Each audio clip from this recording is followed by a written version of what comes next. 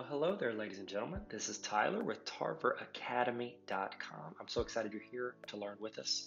Today we're talking about Google Groups, and we want to know how to create a Google group. So, as I'm clicking over here to the groups, if you could please subscribe to this channel, that'd be great. You can find these help tutorials later. So today, to go to Google Groups, you just go to groups.google.com, like most things within Google. So you hit enter. It's going to take you to your groups, and right there off the bat in red it says create group. So I'm going to click that. I can name my group. We'll call this second period. It's going to automatically generate an email address for me, secondperiod@tarveracademy.com. I can change that to second period, or I can just cut it down to two@tarveracademy.com. I can do whatever I want as the title of it. Group description, second period geometry class. I can choose the primary language. I can go down to the group type. Is this mainly for email lists? Do I want a web forum where somebody can come Q&A forum? People can ask me questions. It's good for parents if you want them to ask questions about your class. Or a collaborative index. So I'm just going to keep an email list. That's what most people do with groups. And then here I can go into the basic permissions. What are all users allowed to do? They're able to see the topics, see the posts, and join the group. You can choose who can join. I write down anyone in the organization. Let's say we want to do anyone in the, anyone can ask, let's say only invited users. That way I'm inviting the people to the group.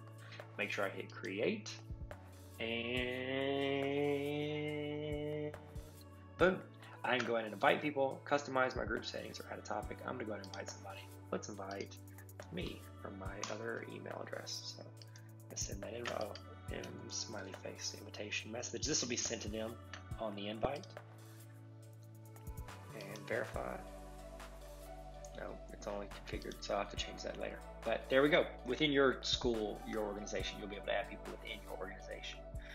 It's a safety procedure. So there's my first period, second period classes, and I can look and see those. Also, I can go in and type an email. So if I want to type one for my second period class, I just hit 2. It's automatically going to bring it up. I can send out emails. This would be good for like parents, if you wanted to invite parents into this, because now with Google Classroom, you can pretty much create these groups and do these emails through Google Classroom. But it's a good one for parents of different classes or of all of your classes. Okay, so there we go. Thank you guys. I hope this helped. If you could please hit the red subscribe button, that'd be great. And I'm glad I could hopefully help you get a little closer to continuing to be the hero in your classroom. See you guys later.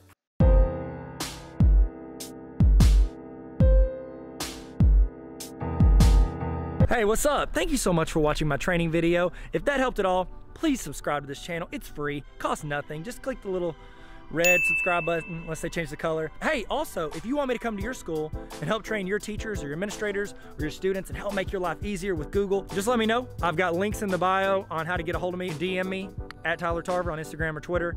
You can go hit my email, tylertarver@gmail.com, or you can just yell really loud. Maybe I'm close. Oh, I thought I heard somebody. You want me to come train you on Google? No? Okay. It'll be fun. We'll learn a lot.